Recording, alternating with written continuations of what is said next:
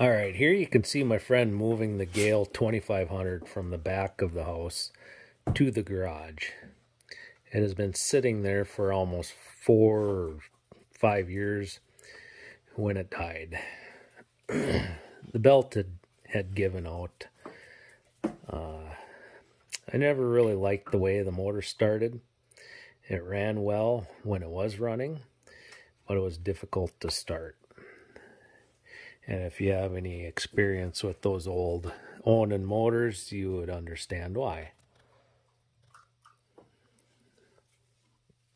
So I've always wanted to put something different in it, and now is the time to do that. It is rather dirty, so pressure washing it is. First I removed the counterweights off the back and then that back panel.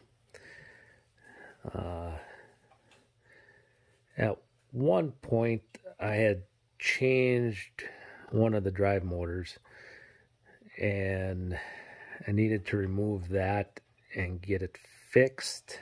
The throw for the levers is not the same from one side to the other, so if you know anything about them, you'll know what I'm talking about.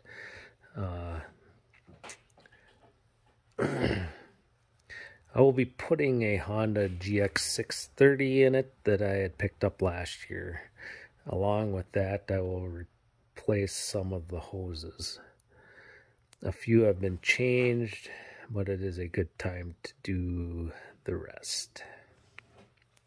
This is supposed to be a winter project, but I'm getting an early start. I don't know if this is going to end up being just one or several videos at this point. If you have any thoughts, ideas, or questions, pointers, maybe you've done this and ran into an issue, you could give me some guidance. That'd be greatly appreciated. Just leave me a message in the comments or just follow along.